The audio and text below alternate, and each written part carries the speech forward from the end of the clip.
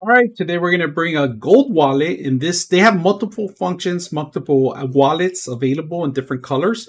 Now, they give you the actual different card right now, so you could test it out to begin with. What you want you to know is, first of all, they give you a money clip on the side of the actual wallet itself, aluminum base. This is perfect if you drop it anywhere.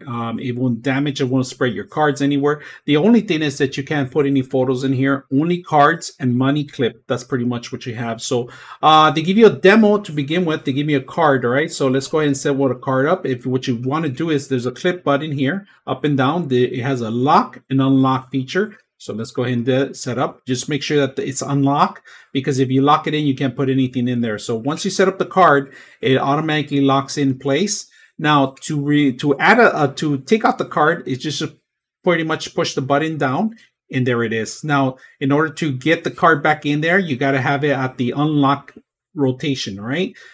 So like I said, pop it in, pop it out, and we're gonna set up our cards, and we're gonna walk around with this and test it out. See what I think about it. So let's go ahead and do that.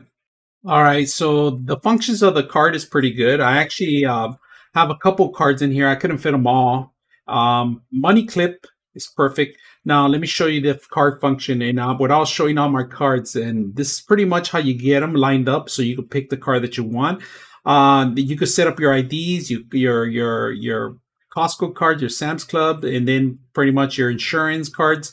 The most you can fit is 1, 2, 3, 4, 5, 6 cards the most. And then after that, it's a little bit difficult to get them out. So I'm going to put it back in, lock it in place. And if you guys see it, they come in order. I like that. You put them out. In order to lock it in, look at that.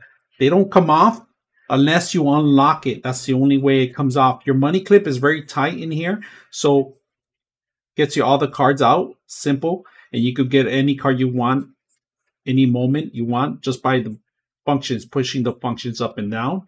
I like that. So like I said, 6 cards, 5 cards is pushing it. 6 cards, you still have room for one more card, but then the function is not going to work very well. So just to be aware that around 5 to 6 cards the max, right? So like the function, I like this setup. So I hope you guys enjoy the video.